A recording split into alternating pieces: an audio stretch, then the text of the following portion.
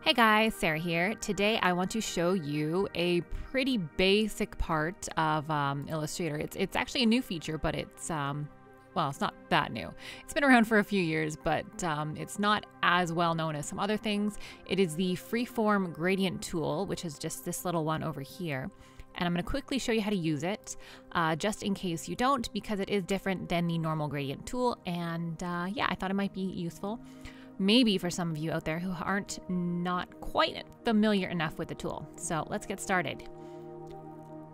So to begin, I just want to show the Freeform Gradient tool with this very, very simple shape, obviously just a rectangle here. And then all you do is click the shape. And then on your gradient palette, you just click the Freeform Gradient button. And ta-da! It's really easy. And that's the whole tutorial. You make a shape and you click it. And I think it usually just gives you kind of a random assortment of colors. And that looks really cool. So we're just gonna duplicate that over here. And what happens if I click it again? Okay, we'll make a new shape. If we make another brand new shape right here and we click Freeform Gradient.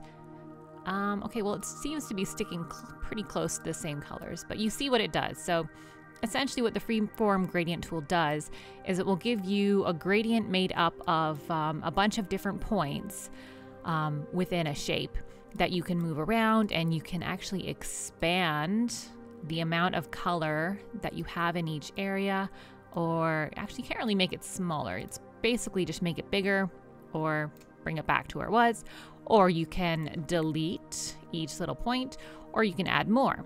And to add more, it's basically, you just click and you click and you click. And for each area where you add more, you can apply a color.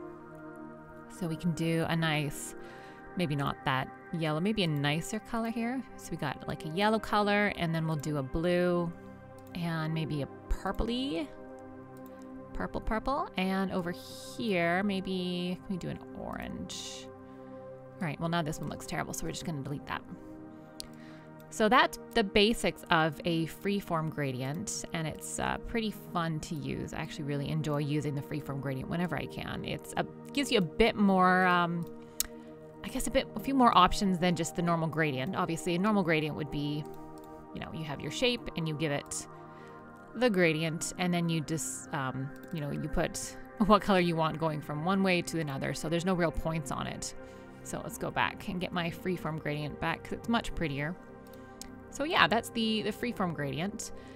And you can also actually do this without points. You can have it with lines instead. I'll show you that. I'll actually just delete my my points first. Delete, and goodbye, purple. Nope, did I need that? Anyway, we're gonna do lines. Nope, I may have needed that one. It's gone completely away. So we've got a line to a line. And then it kind of works like the pen tool, where you have it at that, or you can have it kind of around there and make a loop. And now all of these points will have color along the line. So I'll show you what that means. So there's one point and I want to have, let's say, magenta. Actually, that's quite pinky. Where's my magenta? There we go. And then we'll put maybe a blue in there. And what do I also want? Different blue. Better blue? Whiter blue. Yeah, okay. So you see the color kind of goes along the lines. So it's not just from point to point. It's from place to place and along kind of the whole way of that line, if that makes sense. So you see how moving it around will change it. You can get some really cool stuff happening in there. So I encourage you to try this and just play around with it as much as you can. Because honestly, that is the only way you're really going to learn what it can do and what you can actually use it for in a capacity that is actually useful. Because obviously just playing around with it is not as useful as if you need it, as if you needed it for an actual project. But you can use this for background, and if you really want, you can probably use it for logos, although it is a bit trickier with certain shapes. So I'll show you, for example, this is my logo, and if I want to apply a freeform gradient to it, I can't. Now, with a normal gradient, you would be able to do this because it's made up of so many different shapes that are grouped together. So with a normal gradient, you would do that. You would fix it and decide what colors you want to have on each spot. Maybe we'll do a pink and, hey, pink. Why is this so difficult to use? RGB, there we go. Okay, so we'll do a pink like there, and here we'll do, let's get back to RGB, a purple. That didn't work at all. Why is it not working? Okay, there we go. So this is your standard gradient, and you can kind of maneuver that however you want. But let's move that up here, drag it down here. So with the freeform gradient, it's a bit tricky because it doesn't let you do that. You can't, because it's all, you know, it's not one single shape, unlike these ones, which are obviously one single shape. So with the freeform gradient, if you do want to apply it to a group of shapes, it's a bit trickier. You have to ungroup the shape completely, and then you'll see there each shape is on its own. Then you actually have to apply the freeform gradient individually to each shape part. So it's a bit trickier, and you honestly might not even want to do that at all because it makes a lot of inconsistencies within this shape. You have to be maybe a bit too accurate to actually really get anything worthwhile out of it. There we go. Let's move that around. So you see it's a bit trickier to kind of use there. And I'm still on lines. Let's go back to points. I mean, it looks cool, but obviously now I need to go in and do the exact same kind of freeform gradient I did with the other shape. And it's a bit more work. So try to stick to keeping the freeform gradient in simple shapes, or maybe if you have a logo that is either one or two shapes, then you can manually kind of go in and do it. Or, you know, just stick to the normal gradient. But yeah, so that's I think the basics. Then you can get really fancy with the freeform gradient, and that basically just consists of doing blend effects on top of other blend effects and playing around with more of the freeform gradient and the colors and kind of doing whatever else you want to do. But you can see how you can get some cool stuff. And really it's just having the flexibility of being able to have multiple spots of color on one shape. And now it is actually quite similar to the mesh tool. So if we sort out, where's the mesh tool? There's a mesh tool. Let's give that a blue. So the mesh tool, it's called the mesh tool. Yeah, it's called the mesh tool. I thought it had another name for some reason. So it's very similar where we can give it a point, and then we give that point a color. And we can give that point a color and that point a color. But you see it's not quite as fluid, or it's not as smooth, I guess, as the freeform gradient tool. There's a lot of different, you can see the border of the two colors here. It doesn't blend quite as seamlessly. However, I mean, you can still get some really neat effects with the mesh tool. Well, I don't even know what I'm doing now, but you can get some cool stuff happening regardless. But it really depends on the kind of look you are going for. I've used the mesh tool to bring stuff into Photoshop before because I wanted this kind of, hard lined, colored kind of look. And it looks like this shape, it looks like it has some depth to it.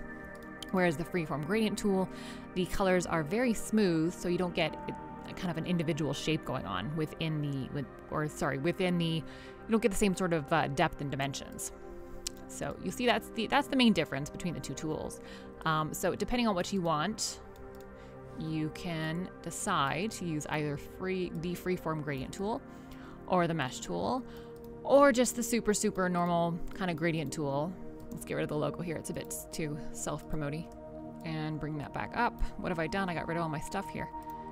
And yeah, so those are the three types of gradients that you can kind of get. And then maybe I'll do a video on the other ones a bit later, although I covered them. So yeah, so experiment with the freeform gradient tool when you have a chance.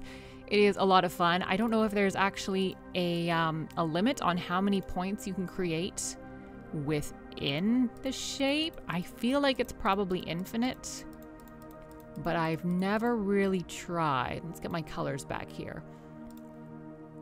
Let's go pink and blue. And yeah, I think you can, there's no real limit to this. It's basically just whatever you want to do. So you can probably get really crazy with that. And yeah, maybe don't go too crazy. It's gonna get a bit nuts, but wow. Okay, that's actually kind of cool. And I'm gonna stop there because honestly that's a lot of points already. But remember, you can just click and press delete. Click, delete, click, delete if you have too many, and that's the same with the lines, or should be the same. Well, fine. Illustrator doesn't want me to delete those.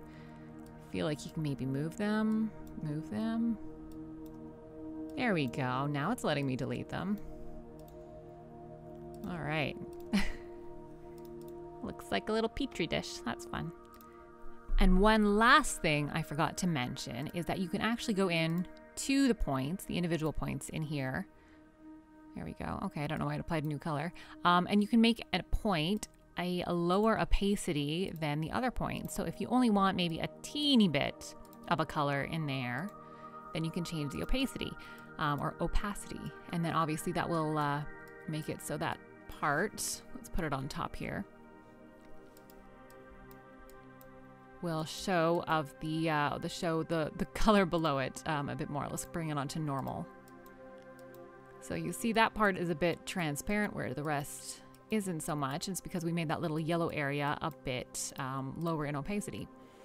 Now let's get back to that point and we can bring it back up to 100 and there we go. So you see that the opacity can be played with a bit.